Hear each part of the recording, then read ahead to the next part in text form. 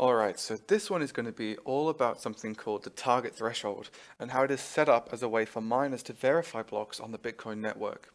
So you might remember from a couple of videos ago when I talked about the difficult computational problem that is required to be solved to secure a block, and this video is going to be all about that. So before I start talking about something called the target threshold, which is the next section of the Bitcoin developer reference, you're going to need to know a little bit more about SHA256 encryption, which is one of the encryption algorithms that is used in the Bitcoin protocol in a bunch of different places. So the SHA256 protocol is a way we can scramble some data in a way that is super hard for anyone except us to unscramble. SHA stands for Secure Hash Algorithm, and something important to remember about SHA encryption is that it is something called a one-way function, and that means it can be used to encrypt something super easily as far as computational power is concerned, but for an attacker to come along and get that message back from our scrambled result is going to be orders of magnitude more difficult.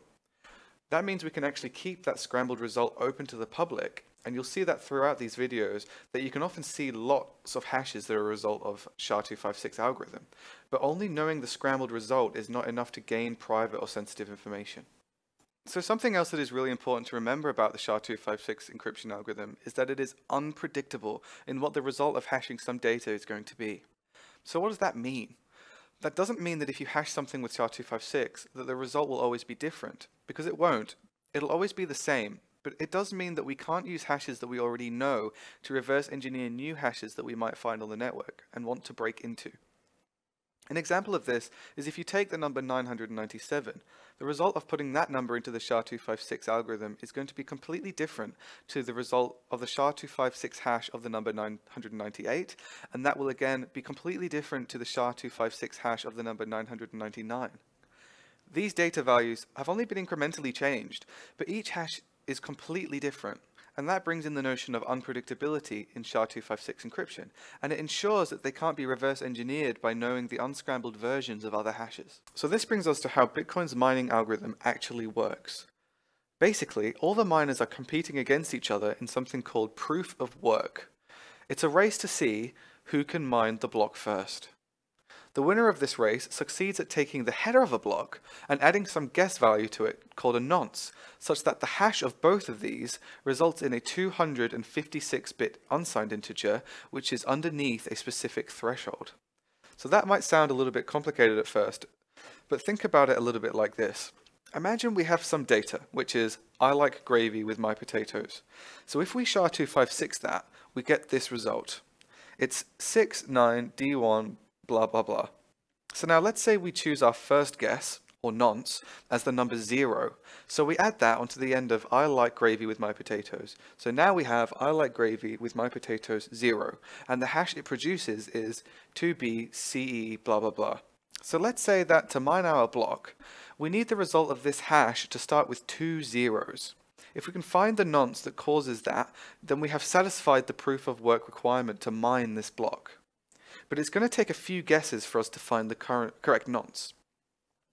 Imagine if the resulting hash had to start with 5 zeros or 7 zeros or 10 zeros. Well, actually, the Bitcoin network now requires, as of December the 3rd, 2017, for the resulting hash to have 18 zeros, which is pretty crazy and way too many for our personal computers to handle, so that's why we have mining pools. So this brings us back to the Bitcoin developer reference to something called the target nBits. The target threshold is a 256-bit unsigned integer, but the nBits field in the block header only has 32 bits of space. So we have to use something called the compact format, which is a base 256 version of that integer, rather than a 256-bit base 2 version.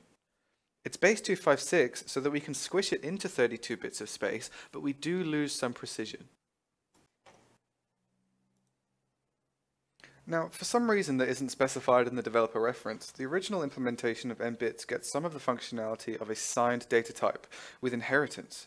But since the target threshold and header hashes are always treated as unsigned integers, this really doesn't make any difference at all. In fact, negative target thresholds are strictly converted into a target threshold of 0. If that happened, it would take a long time to hash, because the nonce would have to cause the SHA256 hash to be made up of entirely zeros. So in other words, we wouldn't be talking 18 zeros anymore, it would be the entire hash. But the Bitcoin software checks to see if it produces an nBits value that would be interpreted as negative.